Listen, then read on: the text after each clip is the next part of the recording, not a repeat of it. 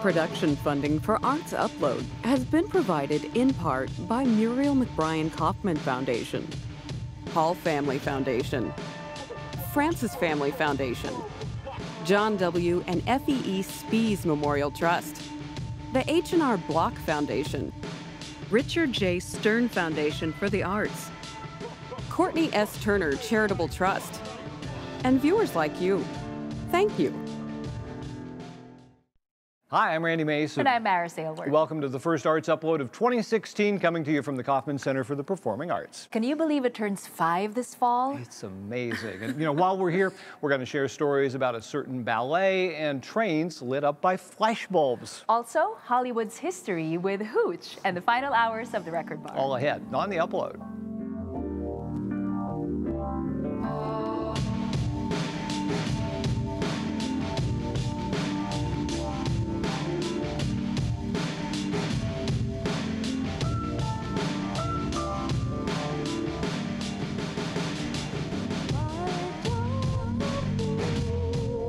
Dave Burkhardt on camera there likes to say that there's just no bad shot to be taken here.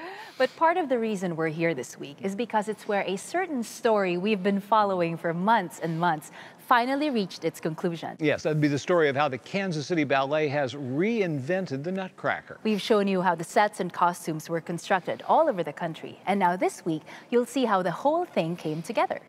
Spoiler alert. It actually worked out really well, but that doesn't mean those last few weeks weren't pretty intense. Better. Good. Up or around.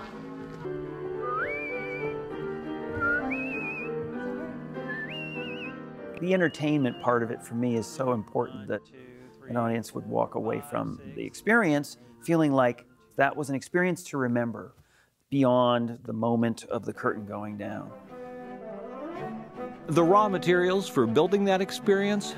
Dancers, lots of dancers. And while nearly all the older ones at least have some Nutcracker in their history, learning the steps in Devon's all-new choreography is still a considerable task. Especially with a 22-performance run, which means everyone will learn multiple roles. With the opening curtain just 3 weeks away now, maybe nothing says crunch time at the Bollinger Center better than this. There's just a lot of moving pieces that we're starting to put together. I mean, in one day I will run 6 or 7 different parts. The other day I ran 6 before lunch. You constantly have to know what part you're doing and be ready for that one. And I think he has done a very good job of making sure that we don't get overwhelmed by the sets and the costumes, that it's still about us. But the buzz around this new Nutcracker comes in large part from the visual treat its makers have promised. This rainy Monday morning, trucks hauling sets and scenery from 4 different construction sites have docked at the Kaufman Center, so stage crews can start piecing the spectacle together. 48 hours later, finds racks and boxes filled with newly sewn costumes, offloaded and unpacked in the Bollinger's basement. For Ricky Lurie and Jennifer Carroll, the scene feels a whole lot like Christmas morning. Here's a girl one, and they have different colors inside their ears. More snow. She ruched all the trim, and we're very, very pleased. So yes, the tutus, vests, coats, and hats all look great to the naked eye. But on stage can be another matter. Hence this afternoon's costume parade, under the watchful eye of Holly Hines, the woman who drew them up in the first place. It's also the first time dancers and the staging have met face to face. We go from flat to a mannequin to on a dancer, and they have to be able to move, and that can't be restrictive. And then you get on stage, now all of a sudden you're sitting back in row R, and maybe you can't see the buttons, or there isn't any sparkle. You're not done till you're done. was really exciting. And you could sense that energy in the dancers. They were having a great time. It was like show and tell. Oh, wow, look at your jewels. And yeah, look at my hat. And, you know, it was kind of cool. I love that. The credits on Holly's resume confirm she's one of the very best in the business. Not unlike the tall Frenchman, she coaxed into doing the scenic design. Though in recent years, Alain Valles has focused more on children's books and exhibitions of his paintings. This is my first project in 10 years. I was totally thinking I was never going to design again. And here I am, the bug came back. I've been working hard for the best of the last 8 months. And if it pays off, I mean, I'm really pleased.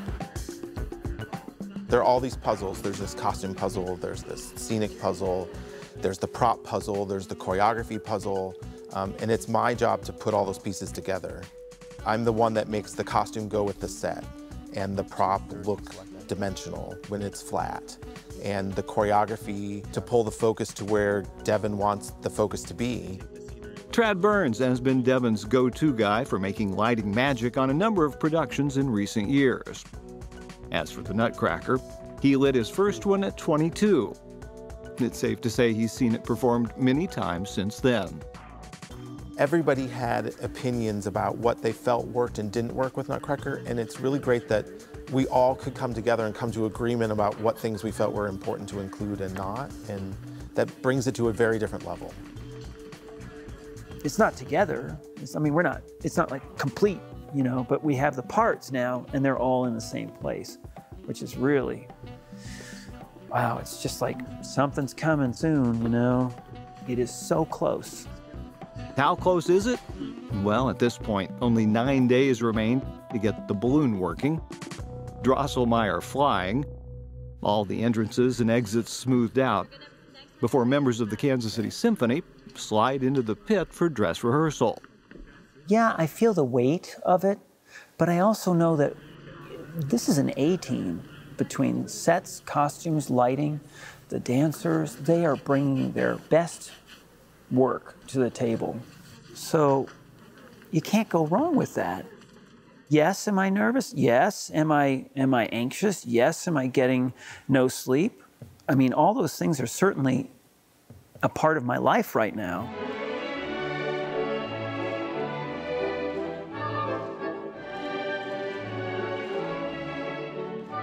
The sounds of Tchaikovsky's score pouring into the hall adds another important ingredient to that experience Carney's seeking to build. Flowers waltz. Clara and the partygoers party heartily.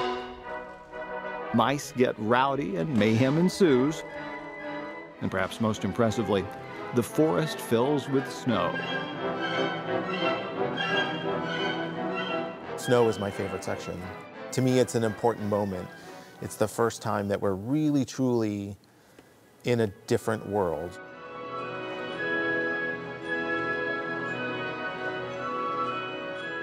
Every time Devin comes in and says, well, this balloon's gonna come down during snow and take up the prince, I'm like, oh, my kids are gonna love that. Like, there's always that, I'm thinking about what my children will think about it, and I think they're gonna be blown away. It's really about one day at a time and just taking it 8 counts at a time and knowing that the larger picture is gonna be good because of all this incredible talent that we've got. This is the night the long countdown ends, bringing with it another key ingredient, audience energy. It's a full house, complete with lots of notables on hand, including Julia Irene Kaufman and Mayor Sly James. There's outgoing County Executive Mike Sanders, and yes, that's Mark Wahlberg from Antiques Roadshow. Turns out his daughter Goldie joined the company this year. Many have donned their holiday best, and nearly all are primed to be part of something that's never been seen before. There's no more time to sew, there's no more time to paint, there's no more time to readjust the scenery or move a spike mark a little bit and move that chair 1 more inch this way. It's gonna be what it's gonna be. That gave me a bit of weakness in my knees at that moment, it really did.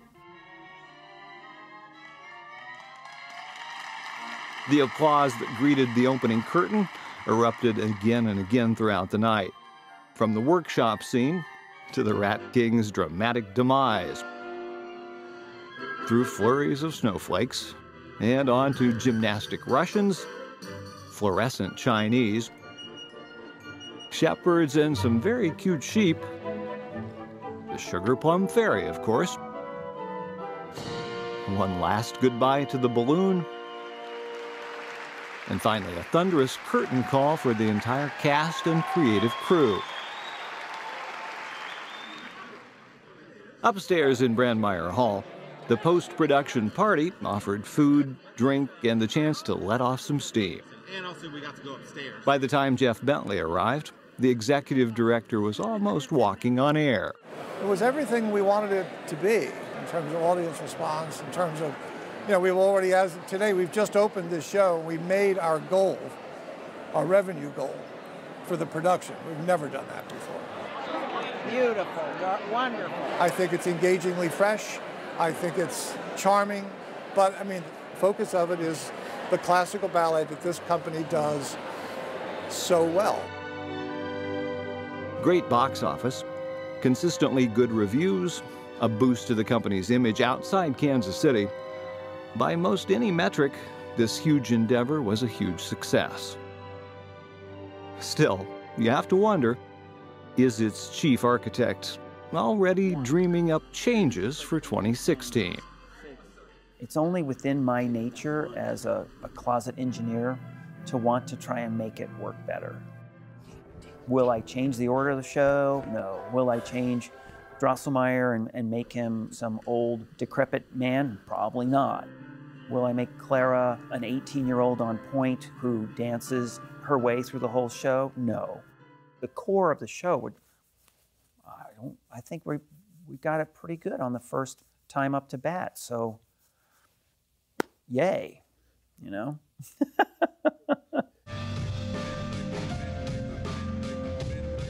In case you missed some of the earlier glimpses behind the scenes, it's all available at our website. We call it Resetting the Stage. And you know, in about 3 weeks, the company will be right back here to perform maybe the world's other best-known ballet, Swan Lake. Okay, remember the Royals Parade? Well, of course you do. And those awesome pictures of the crowd? The photographer was Roy Inman. He worked for years for the Star and has done some very cool things with Union Station, which might help explain his fascination with trains. And flashbulbs, the old-fashioned kind, which he uses with an army of volunteers to take some unique railroad portraits. Julie Denesha has a story from Baldwin City, Kansas. Okay, ready? Countdown. 3, 2, 1. One went right there. One went. Top right. Yeah, one bulb went. One bulb went. Wow, that was impressive. That was badass. Some might ask why we use flash bulbs instead of strobe. Well, number one, it's an homage to old Winston Link, one of our heroes. Number two, the amount of strobes it would take to replace a single number 50 flash bulb, it would be like 10 strobes to replace it. And for the jazz man, because it's just living on the edge. It's just a real rush. And when you get too close to the bulbs when they go off, sometimes the hair will stand on the back of the neck because they ionize the air when they fire. And there is, there is a used feller. See, there's not much. See there? He's hot, he's warm. Whew, it's hot potato. That's what it looks like afterwards. And it's no good, one shot, that's it, boom. Right, and that's, that old Pullman car would be ideal right behind it. And I suppose it might be interesting to throw the caboose on. All right, thank you, sir. We'll see you about 7-ish. Okay, I got the two. I think a lot of people are fascinated with the past, and I sure am. And it's a connection with trains, and it's a connection with photographic techniques of the past. A lot of photographers, serious photographers, do old-fashioned techniques that go back 100 years or more.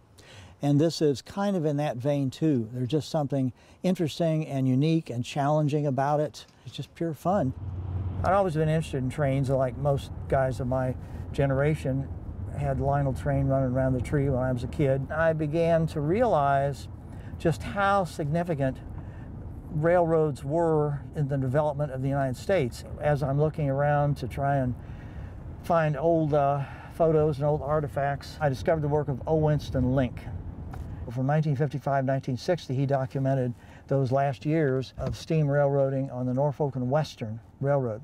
It was the last railroad in North America to run steam on a main line. And the only way he could figure out to do it at that time was to use flash bulbs. And he didn't just photograph just the trains. He wanted to include the environment and to capture some of the era too, which he did. In the spirit of O. Winston Link, I like to put the train in context with the depot, with the surrounding area. And another thing, of course, that we can do now that could not be done before is color, because color films were so primitive back in the 50s. In 1950, 95% of people had ridden a train. The only contact most people have with a train now is when it slows them down at the railroad crossing. So it's also a way of connecting the past with the future and to show how spectacular and interesting and dramatic trains can really be.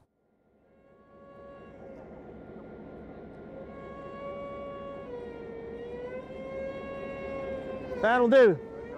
Okay, that'll do. Are you going to have a light on the front? Flash bulbs are so powerful for the size and weight. Screw them in. That's it. Just make sure they're screwed down dead home to their stop. But you have to have so much energy stored in that bulb, which turns into heat and light. When they go off, you can be standing 5 feet away and you still feel the heat from those bulbs. Extremely hot, a lot of energy expended in a very short amount of time, which of course is what you want for photography. But to get them to do that, especially bulbs that are 50, 60, 70 years old, you know, takes a little bit of doing. Ah, there we go. Yeah. Okay, everybody ready over there? Where's the smoke? Okay, let's go ahead and shoot. To actually make a photograph, to take a scene and visualize it and have to put all the lights and all the wherewithal and get the angles, etc., and get all this into gear, and then getting assistants that are motivated and really want to help and make it work, and then put it all together. It's like a small movie production. And I say when it works, man, it's magic. The name of the show is Arts Upload, and it's our way of proving that Kansas City is America's creative crossroads. But we also like to share other stories from around the country, like this next one from Southern California. You know, with the Oscar nominations just out, I'm guessing a number of cocktails may have been sipped in celebration or perhaps to drown out the sorrows of rejection. Author Mark Bailey has compiled a new book about cinema's golden age and the epic imbibing that often accompanied it. It's called Of All the Gin Joints, Stumbling Through Hollywood History. Here's a few of the tales.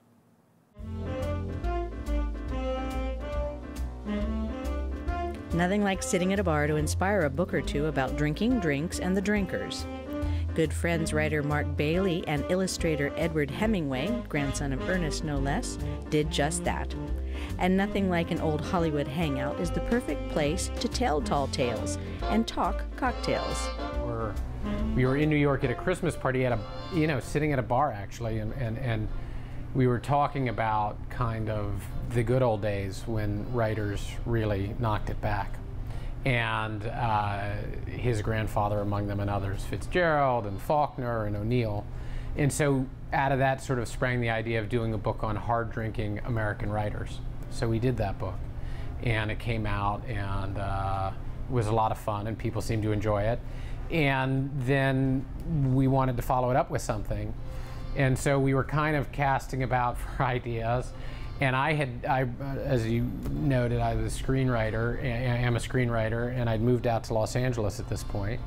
And so we sort of landed on the idea of Hollywood in drinking. And we kind of grabbed a tiger by the tail.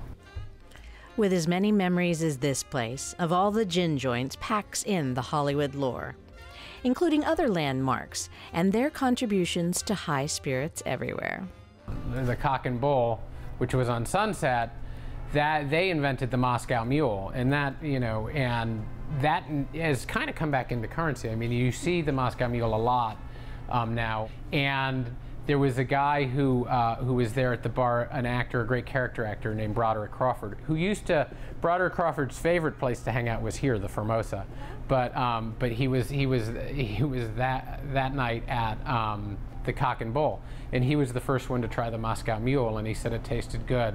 It had a little kick to it, and so that's how and then the name was born, the Moscow Mule, the drink with a velvet kick. Which leads us to another story involving a couple more gin joints, including the Formosa, and the infamous cast of Stanley Kramer's Not as a Stranger.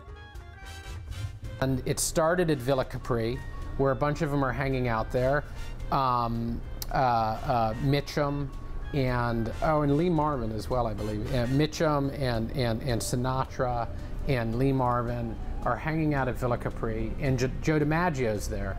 And DiMaggio sort of is drowning his sorrows at the bar, right? He's on the outs with Marilyn. Their marriage is falling apart, and he just wants to find Marilyn and talk to her and try and convince her, right? So and Sinatra's a pal of DiMaggio's, so they're talking about that. Sinatra says that he happens to know where Marilyn is, where she's staying, that very evening. And so they hatched this plan, which later the newspapers would call the Wrong Door Raid. And they're going to go and they're going to find Marilyn at this apartment, and they're going to knock the door down, and they're going to give DiMaggio a chance to confront her and talk to her. So okay, you got to imagine there's a lot of booze that's going down as they're hatching this little plan. So then they're trying to figure out, well, who's big enough to knock the door down? And so they look to Mitchum, and Mitch is a big guy, and Mitchum says he doesn't know that he can do it, but they figure, well, Broad Crawford can do it. Broad was even bigger than Mitchum. So Broderick, they're like, oh, he's going to be hanging out at the Formosa. So they all get in a car and they go and they come here to the Formosa. They pick up Broad Crawford, and then they go to the apartment. And the way it went down is basically Crawford goes up and he boom hammers the door and busts it down just like he's supposed to. And like these 5 of the biggest movie stars in the world go stumbling into this apartment. Well, Sinatra had gotten the apartment wrong. And, it's this old woman whose name was like Florence Coates. And she's this, 6-year-old woman who freaks out. I don't know what she's thinking. She has 6 movie stars knock down her door, or 5 movie and trample into the room. So, but that Marilyn was actually staying next door. Story upon story. Some fun, some tragic, and some cautionary? A story I like involves William Holden, who's in the book. And the story is that William Holden he was pals with an actor that folks may remember named Dana Andrews, and with another actor who folks definitely will remember named Ronald Reagan. And the 3 of them were at a Screen Actors Guild meeting, and after the meeting ended, they decided to go across the street and have dinner. And so they go across the street and they order a round of drinks, and they all sit down and they start talking.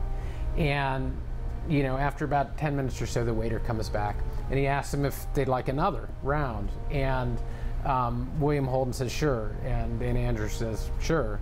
And Reagan looks at the 2 of them and says, why are you ordering another drink? You just had one. And so years later, Dana Andrews would look back on the incident and point out, and see what happened?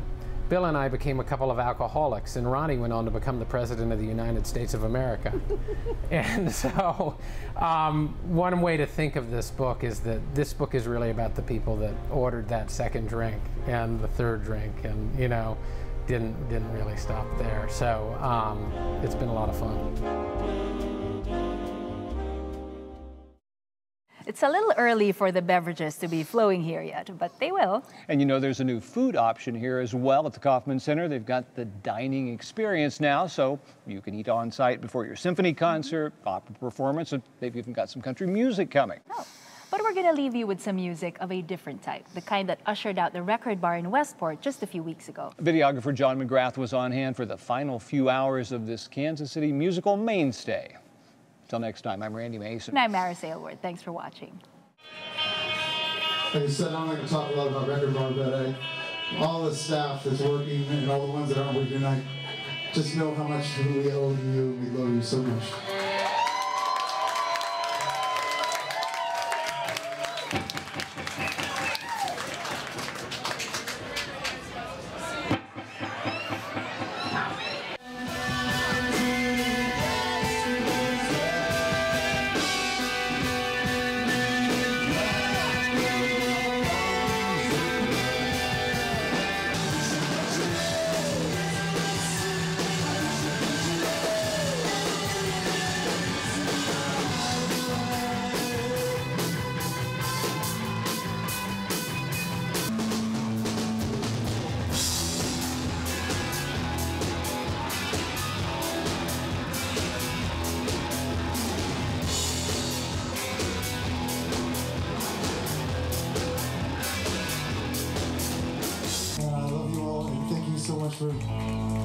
great, beautiful, lovely home faces.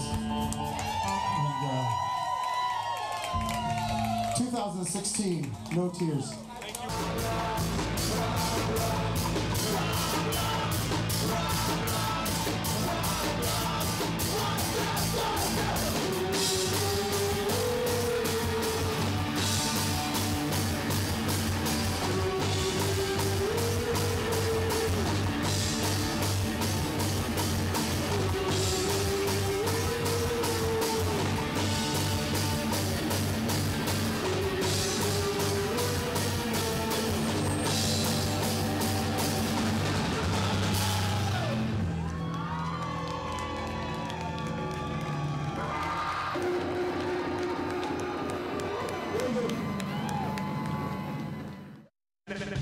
Production funding for Arts Upload has been provided in part by Muriel McBrien Kaufman Foundation, Hall Family Foundation, Francis Family Foundation, John W. and FEE Spies Memorial Trust, the H&R Block Foundation, Richard J. Stern Foundation for the Arts, Courtney S. Turner Charitable Trust, and viewers like you.